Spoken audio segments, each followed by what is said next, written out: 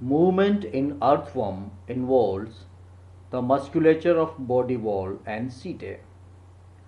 The worm's body undergoes extension, anchoring, and contraction during the course of its progression.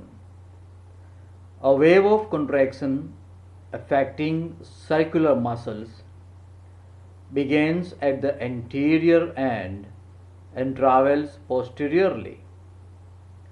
These cause the body to become thinner and longer. This is followed by another wave of contraction affecting of body. This is again followed by the wave of thinning, and the process is repeated alternately. Each wave of circular contraction causes the segments affected to move forward. But the segment is a setae of longitudinal contraction does not move as they are anchored to the ground by the protruded setae.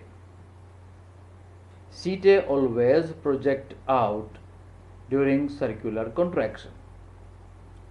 It has been calculated that by this method the earthworm travel a distance of about 25 centimeter to 30 centimeter in a minute. When the direction of waves is reversed, the worm crawls backwards. During locomotion, coelomic fluid serves as a kind of hydraulic skeleton or hydrostatic skeleton.